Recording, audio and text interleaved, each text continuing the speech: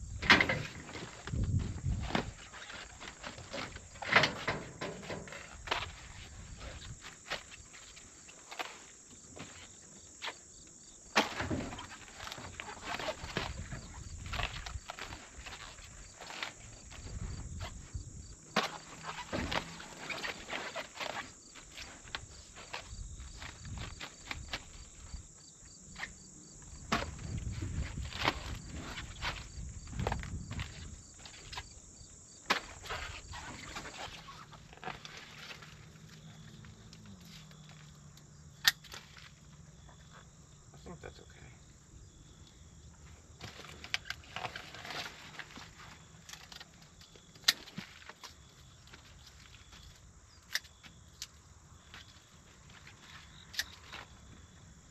Jeez.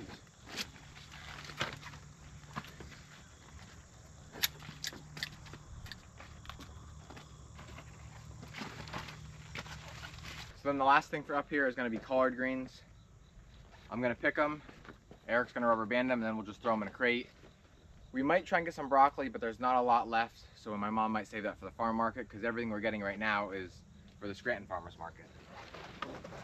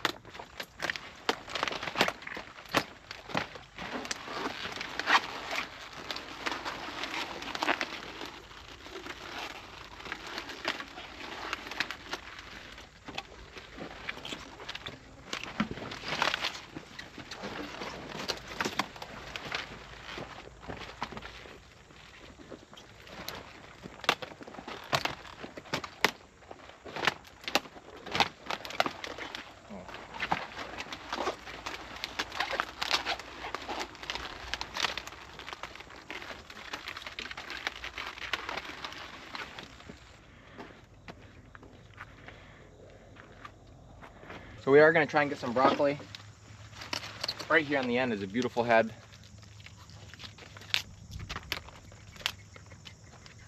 I don't know how many are going to be like that.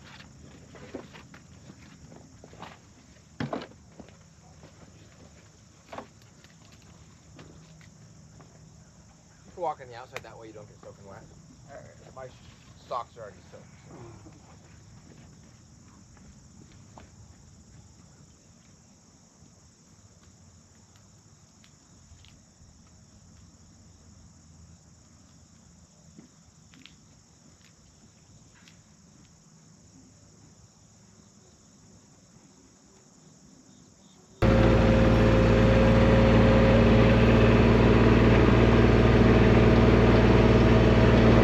So that was a pretty good load Eric and I got. Cabbage on the bottom, collards on top of this bin, 2 crates of kohlrabi, and then 1 crate of broccoli.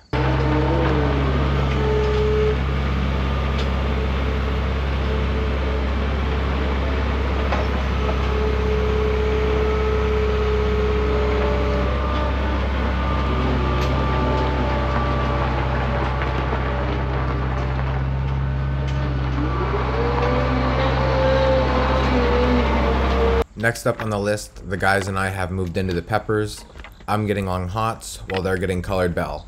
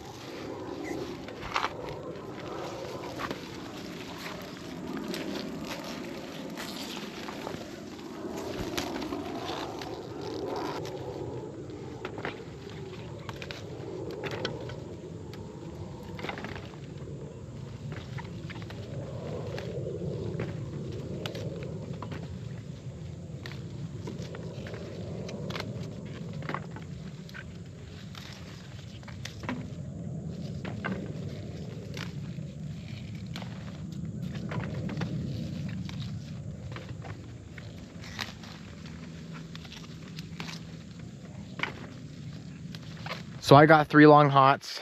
The guys got 8 red bell and 2 orange. They're working now on 2 yellow back in the early season plastic. I came out here to the big field though because I wanted to check these out and see if these are any better, which I don't think they are from what I'm seeing. But what I do see is that these are loaded with huge, beautiful bell. Nice, blocky, good shape. That one's got 1. Right here's 2. Right there's a 3rd one. And right there's a 4th one, and over there's a 5th one. And there might even be a 6th one on the back side that I can't see. The guys are out there finishing up. I just brought a load back in here. We've just been hammering today. While Eric and I were up in the field picking cabbage, collard greens, and kohlrabi. Marcus and Francisco were out in the field getting all of these pickles and cucumbers, which is one of the biggest pickings we've had yet. So I'm gonna get the Kubota unloaded, and then I'm gonna head back out and help Eric, and we're gonna bring another load in. That way everything's out of the sun and in here in the shade ready to be washed. I don't mention it a real lot, but pickles, cucumbers, and zucchini are something that need to be picked in the hot heat of the summer every 2 days, at most 3. Because if not, you're gonna have really, really big of everything, and nobody's gonna really want that. Most people want their pickles, I would say, between this size. Some people, if they're gonna quarter them, want them this size, and they'll even take them a little bit smaller.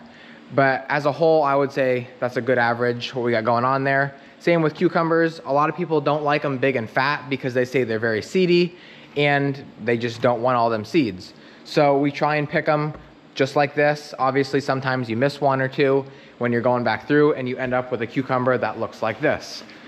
Now, somebody will take this, but there's not many that prefer that size. And the same goes for zucchini. People don't really want huge clubs, but if they're making zucchini bread, sometimes they don't really care. But I would say the majority of them want them about, I would say 12 to 15 inches long, not real fat, kind of skinny. People are picky.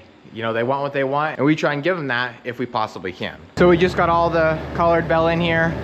There is the 2 orange, all the red, and we did get 2 yellow, and almost 2 baskets of beets before lunch. We went for lunch, came back and picked cantaloupe and watermelon.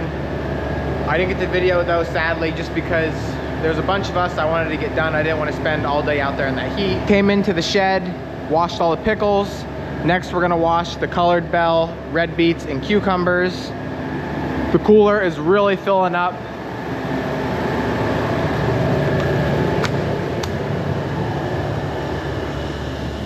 In here, this bin back there is the bin of cantaloupe and honeydew that we just picked, along with a bin of red seedless and yellow seeded and seedless over there. This bin right here of cantaloupe, and this bin is from the previous time that we picked, which is going to go to market tomorrow. Here is the bin of cabbage along with collard greens that Eric and I got this morning. And then here is just some of the peppers that we picked throughout the day. There is some long hots, there's bell peppers.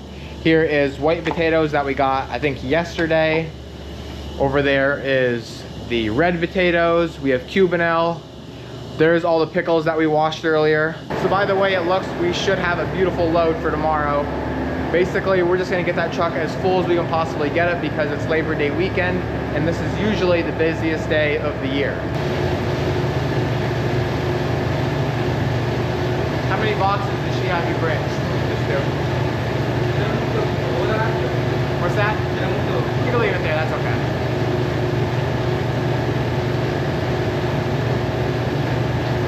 The cucumbers are really muddy.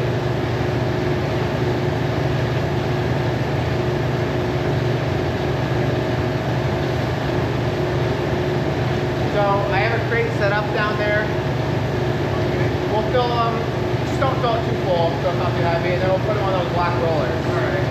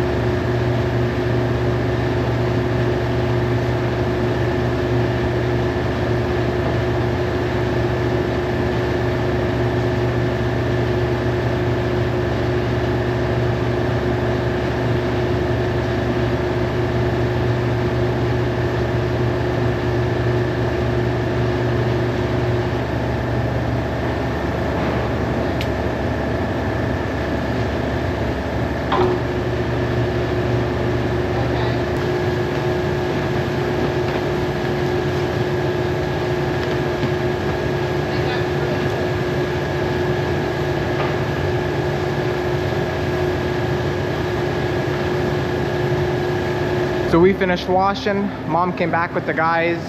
They got 9 baskets of round tomatoes and 8 baskets of plum tomatoes, and then also a couple boxes. I'm not sure exactly what they are. So all in all, I would say it was a really productive day. I'm gonna head down for the second time now today, feed the cows, and head home. So that's what I'm gonna call it a wrap for this video. As always, thank you guys for watching, and always remember, it ain't much, but it's honest work.